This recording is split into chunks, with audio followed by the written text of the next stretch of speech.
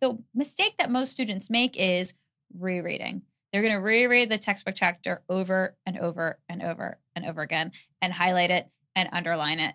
And is that an effective study technique? No, it is not.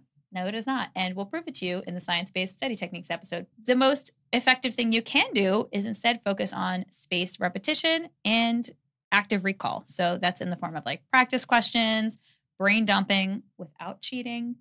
By cheating, we mean brain dumping, which again, you just really should listen to the How to Get Better Grades episode. Brain dumping can be beneficial if you are just doing recall. So blank piece of paper, not looking at your computer or your book for notes. Write down everything you can remember about a topic and try to connect it, whether it's visually with drawing, or you can just write things down in paragraph format, everything you can remember about a topic.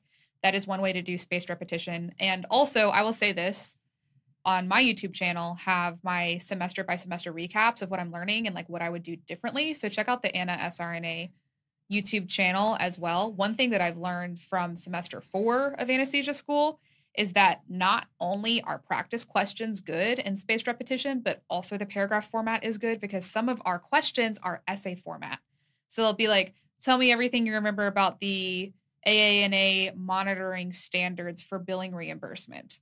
Or tell me everything that you remember about the billing requirements for direction versus supervision, da da da da da. So it's not just recognition on a multiple choice, it's essay